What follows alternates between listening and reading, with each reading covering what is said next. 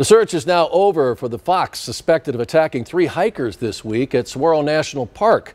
The Arizona Game and Fish Department said the fox was put down while approaching a Saguaro National Park officer on trial where on a trail there where the previous tracks happened. They say the fox was euthanized and it remains going to be tested for rabies. Yesterday, AZGFD told us that 2 hikers were attacked in 2 separate incidents this week.